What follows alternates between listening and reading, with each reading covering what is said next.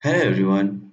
In this video, I will show how you can activate the night mode in SolidWorks software. So go to the top section and click it here. Go to options. Now go to the colors and in background scroll down and select the option dark and click OK. Now cancel it. So as you can see, this night mode is already activated here. Now, if you want to change the background here, you can also do that.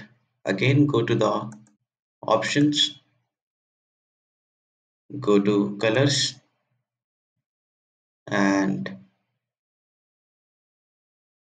go to the viewport background and go to edit option and you can apply any color which you want to apply. Suppose if I'll select this color as my background, click OK, and by selecting only this color will not activate in the background, so you need to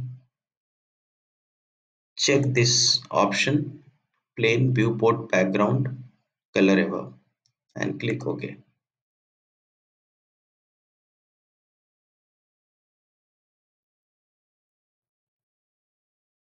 So as you can see, this background color is already activated here.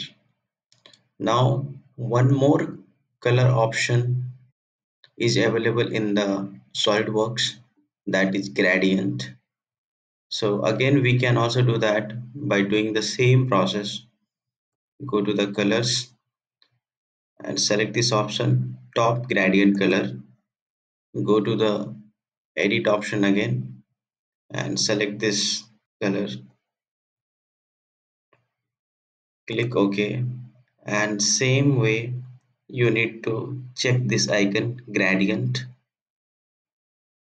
and click OK.